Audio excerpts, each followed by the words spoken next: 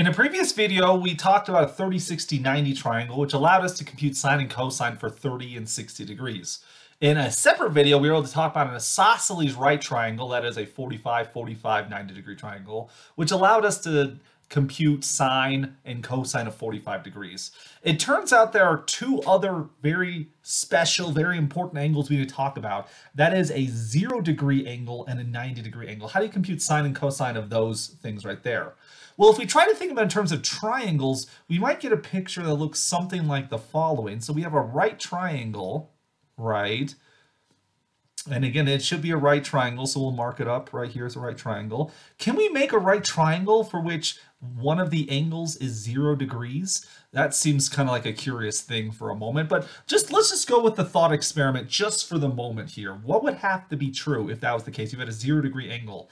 Well, the total sum of all the angles has to be 180 degrees, and a right angle is 90 degrees, and we have 0 degrees, so its complement would have to be 90 degrees. So we have a triangle which has two right angles. That's kind of bizarre. This isn't legitimately a triangle here. This would be a degenerate triangle, but just again, follow the thought experiment for a little bit longer here. Let's say that the length on the bottom here is just 1, make it a standard unit here. Well, if this is a 0 degree angle, there's really no space between these things. This would be just collapsed on top of each other, which means this distance here would be 0.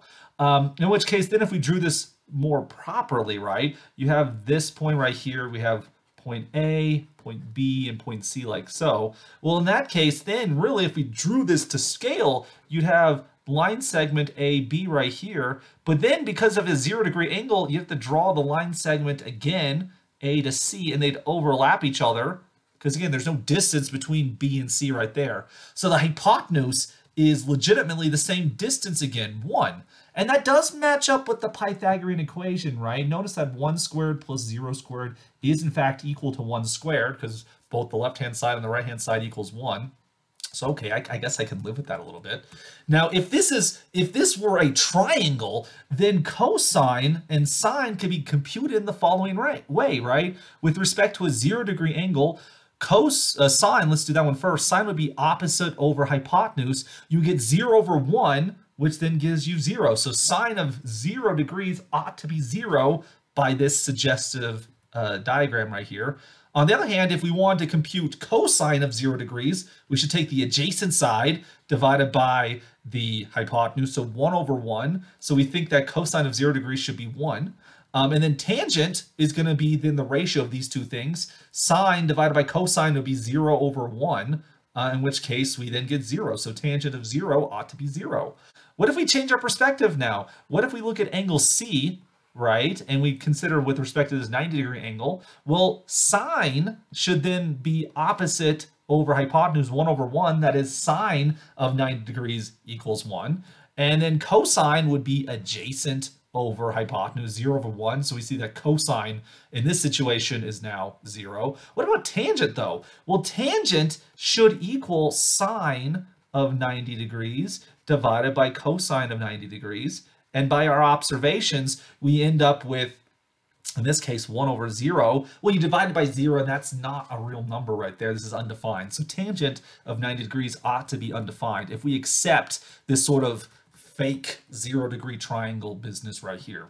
Well, the good news is if you didn't feel comfortable with this thought experiment with triangles, our original definition of the trigonometric ratio isn't based upon triangles, it's based upon points, right? So we really can be thinking of it as we have the x-axis right here, we have the y-axis right here, and then generally speaking, we just take a point in space right there, a point in the plane, and we then form the angle between the origin and this point. That is, we take the ray that emanates from the origin to this point, and then the angle in question formed between the positive x-axis, this is our angle theta, and so if this point has coordinates x comma y, and the distance between the origin and this point is r, then we can define the trigonometric ratio sine, cosine, tangent, secant, cosecant, and cotangent using these numbers x, y, and r. So the trigonometric ratios are defined from points. It's just given this angle, generally speaking, we can form a right triangle for which angle theta is one of the interior angles to the triangle. There, of course, are some exceptions to this, right? I mean, if you think about this, for example, in the second quadrant, right, you have an angle over here, and then your angle theta would be something like this. That you can't make a right triangle with that.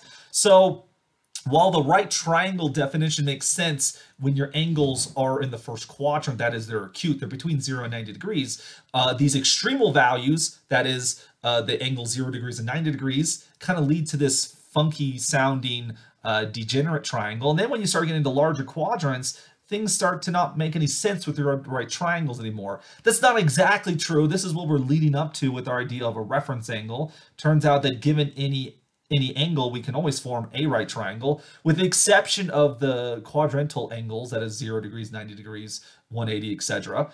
But again, with respect to points, we can make sense out of all these things. So what happens when the point is, in this case, 1, 0? All right, so let's move our line right here. Let's put our point to be 1, 0. 1, 0 right there. So then the ray emanating from the origin going through 1, 0 will be that line right there.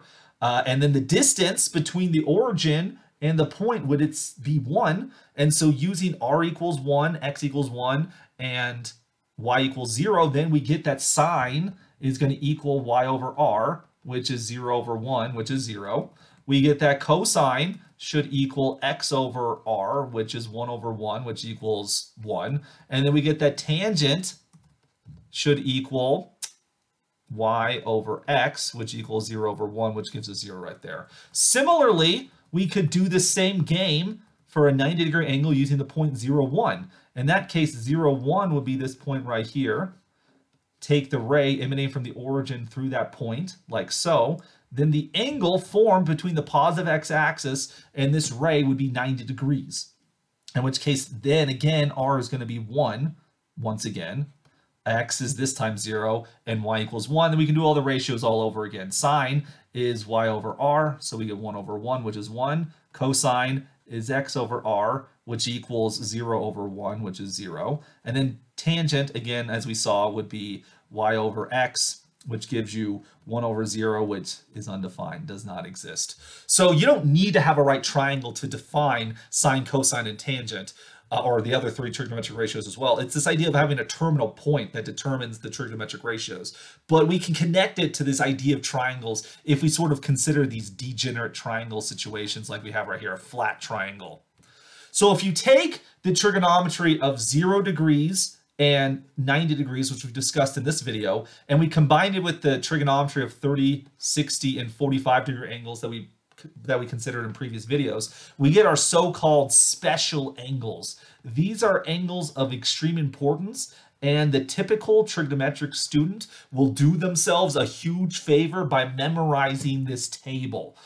So if we need to memorize what's sine of 0 degrees, 30 degrees, 45 degrees, 60 degrees, 90 degrees, what's cosine of those things, and then what's tangent of those things. So I wrote the sine column, or the sine row, excuse me, right here out, but I wrote it out in unsimplified format. We saw on the previous slide that sine of 0 degrees is 0. Well, I'm going to write that as unsimplified here. I'm going to get the square root of 0 over 2. What? Why that? Notice the square root of, excuse me, 0 over 2. This is the same thing as 0 over 2, which is the same thing as 0, so it's right. And then we're going to think of sine of 30 degrees as the square root of 1 over 2. Notice the square root of 1 over 2 is the same thing as 1/2, which is what we saw in a previous video. The square root of 2 over 2, this is exactly what we saw when we talked about sine of 45 degrees. Sine of 60 degrees we also saw was root 3 over 2, no worries there. But then sine of 90 degrees, I'm going to write this on the table as the square root of 4 over 2. Why is that? Well, notice the square root of 4 over 2. Square root of 4 is 2. 2 over 2 is equal to 1. Oh, sine of 90 degrees is equal to 1. We saw that just a moment ago. So all of these values are correct, but this unsimplified form leads to a very simple mnemonic device. Notice what we have here. The square root of 0 over 2, square root of 1 over 2, the square root of 2 over 2, square root of 3 over 2, square root of 4 over 2. So there's sort of like a sequence where it looks like the square root of n over 2, where n ranges from 0 to 4. And you get these 5 special angles, 0, 30, 40, 60, and 90 degree angles. So that can help you memorize these special angles, because again, they are critical that you know each and every one of these.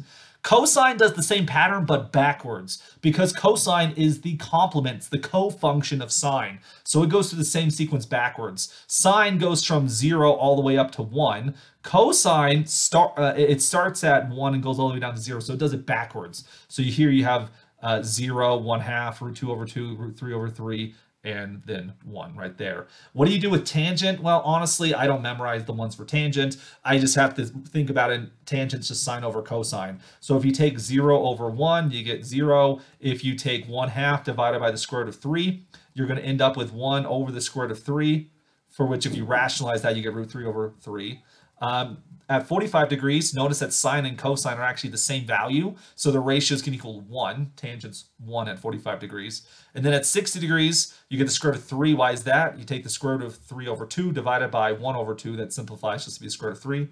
And then lastly, tangent of 90 degrees is undefined for the reasons we saw before, because it's 1 divided by 0. And so you get that tangent of 90 degrees is D and E. I highly recommend that all the viewers of this video memorize this table, as it'll make it much easier for you in the future as you're studying and computing these trigonometric ratios.